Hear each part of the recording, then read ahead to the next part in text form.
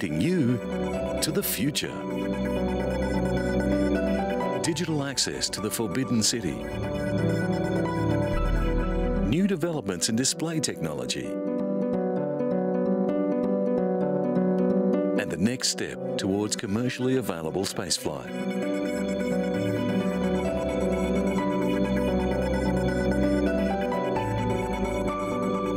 The ancient Roman Forum is one of the Italian capital's biggest attractions, with tourists visiting from across the world. But people unable to visit the Eternal City for themselves can now take a virtual tour of ancient Rome. Billed as the largest digital archaeological reconstruction ever undertaken, Rome Reborn is cutting-edge technology from new tech demos. Images of approximately 7,000 buildings recapture Rome at the peak of its glory in 320 AD, during the reign of Constantine the Great. Using a handheld device, the virtual tourist can get a 360-degree view of how the city used to look. The technology can be applied to any site. The model that we're using has been constructed very meticulously by a team of researchers in order to faithfully represent the way Rome would have looked in 320 AD. This type of display has advanced rapidly due to the acceleration of computer graphics technology. The designers believe the system will be used as a new type of historical exhibit in museums. The next stage in the development of the virtual technology will see tours becoming available over the internet.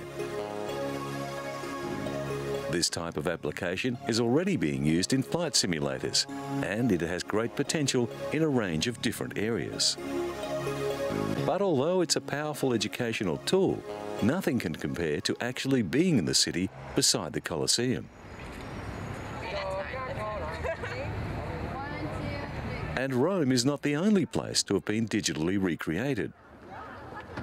The Forbidden City to the north of Tiananmen Square is the world's largest palace complex, covering 74 hectares. Now, a 3D model of the Forbidden City is available, opening the city to those who might never see it in real life. It enables visitors to experience all aspects of the imperial city, as it was during the reign of the Ming and Qing emperors. When we first began this project, many colleagues thought it would affect the numbers who come to visit the Forbidden City. We said, it won't happen. This will bring even more visitors. It is the first time that IBM has employed its service-orientated architecture and on-demand computing resources to create an online 3D virtual world. The Forbidden City is divided into two parts. The emperors of the past ruled the nation from the southern section, or the outer court. The northern section, or the inner court, is where the emperor lived with his family. The last emperor of China was driven out in 1924. Museum visitors can watch dramatized scenes, such as court officials meeting in conference with the emperor. They can interact with each other, or with a wide range of volunteers, staff and automated characters through pre-recorded or live guided tours on topics such as dragons, the imperial gardens or feng shui. Listed by UNESCO as a World Cultural Heritage Site in 1987, the Palace Museum is now one of the most popular tourist attractions in the world. Because this is the most visited museum in the world, the software developers were faced with a huge challenge. They had to create a forbidden city that can handle a lot of traffic. Using motion capture techniques, they developed character avatars that dressed in a historically accurate manner. Currently, most virtual worlds have a limit of around 50 or 60 people. The IBM developers had to make a system that would cope with thousands. Several thousand visitor avatars are able to coexist in the virtual museum. Having been the imperial palace for 5 centuries, the Palace Museum houses numerous rare treasures and curiosities. Building work on the palace complex began in 1407 and was completed in 1420. 就是虚拟空间有一个特别大的好处，它除了跨越地域，它又跨越时 This 空。 virtual reality has one big benefit. 没有见 It 过 not only gets around geography, it also gets around time. 清朝的皇帝 I have not even seen what a Qing or Ming dynasty emperor looks like. 了解一些事 But using this technology, they can turn a lot of the written record into something interactive to bring you to this world and let you interact. 让你跟他互动。 In the Forbidden City, you can take 6 different tours, but educators can actually lead a tour around various areas of the palace complex. So experts in different aspects of the Imperial Palace can use the virtual reality site in a similar fashion to the way an actual tour guide can lead a specialty tour around the physical museum.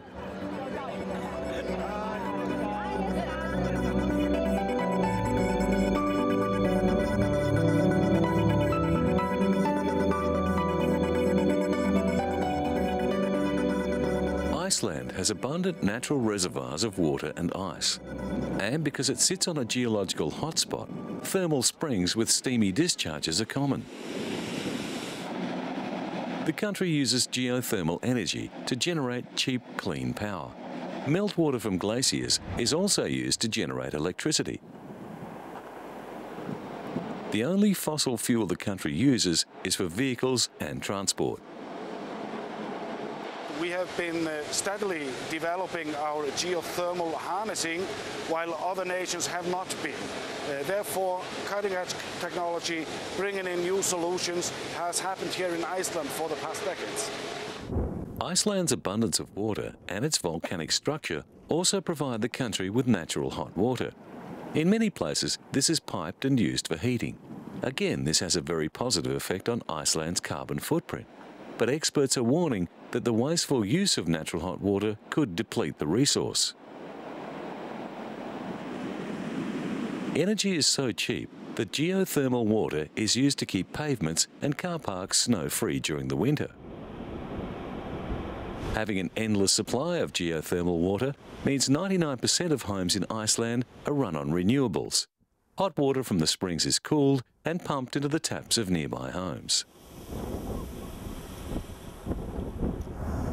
Stefan Arnoldsson from the University of Iceland is an expert in geothermal energy. He warns that the resource should not be taken for granted.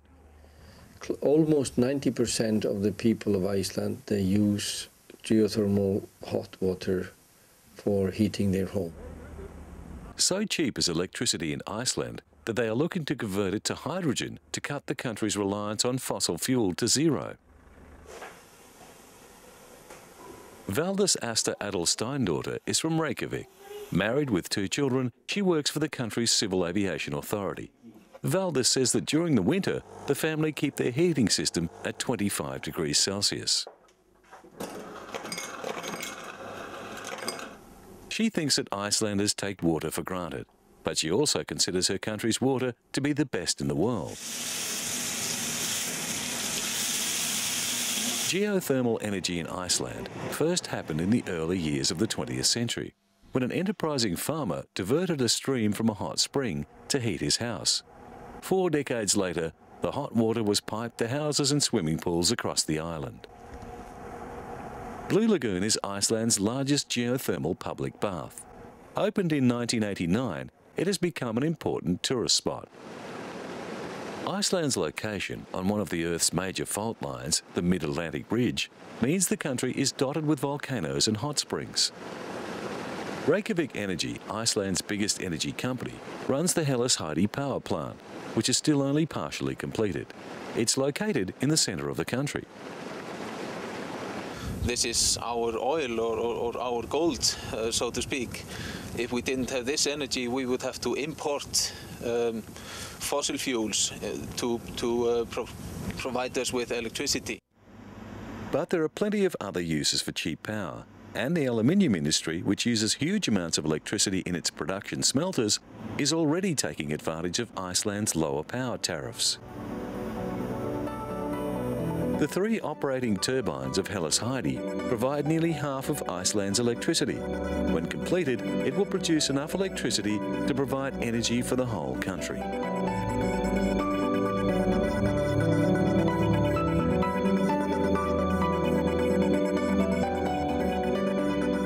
LG Display recently announced that it has developed an LCD display panel that refreshes 480 times every second. But what does this mean? Since flat panel display screens became popular, there has been a debate about the merits of 2 types of flat panel technology, liquid crystal or plasma. While the LCD panels had lower power consumption and better resolution, plasma screens had better contrast and could render fast-moving images more clearly. They could be made bigger too. Now, work done at the LG developmental labs in South Korea mean the company's soon-to-be-released True Motion display panels will have a much quicker response time, eliminating problems associated with fast-moving images. And scanning backlight technology has enhanced the LCD's contrast. LG launched a range of new display screens at this year's Consumer Electronics Show in Las Vegas. They stretch from the very thin picture frame unit to a 60-inch model. The company's 55-inch HD unit has an LCD screen that uses a different system of light-emitting diodes to deliver superior contrast. Another innovation is the separation of the screen from its signal processing electronics. The 2 components connect wirelessly so that the screen can be easily mounted on the wall. In combination with the enhanced picture quality, many of the new screens feature an invisible speaker system. The trend is to make the display unit more like a picture that hangs on the wall, and to highlight this, an array of screens were arranged like pictures in a gallery. The LH50 and PS80 series HD TVs are equipped with Ethernet ports and can access selected web content. And the Tokyo Metropolitan Museum of Photography has just mounted an exhibition called Still Motion, Liquid Crystal Painting, that displays a collection of artworks on flat-panel LCD screens. Dominic Legeman's YOLO V pays homage to Goya's painting The Inquisition Tribunal. As the viewer approaches, his image is imported onto the screen. Sam Taylor Wood's Still Life pictures a bowl of fruit as it ages over several weeks.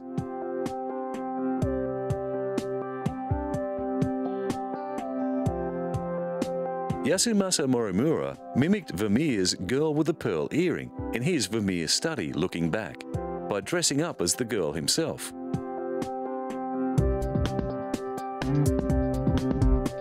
Museum curator Satomi Fujimura explains that the artworks have their origins in traditional paintings, but they also explore future styles and directions that become possible as the use of technology in art evolves. Hiroshu Senju's A Forest of Water appears like a traditional Japanese folding screen.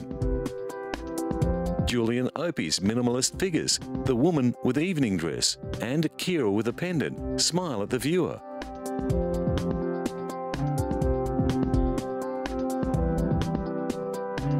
Shiyuki Kojima's rhythmic calm, Land of Sand expresses the constant shifting of the dunes in the wind. One room of the gallery is pitch black, and the LCD screens appear to emerge from the darkness, showing small scenes of moving life. The Tokyo Metropolitan Museum of Photography has always included film in its range of interests, but this LCD exhibition is a new development. It represents a fusion of the moving image and the more traditional framed art hanging on the wall.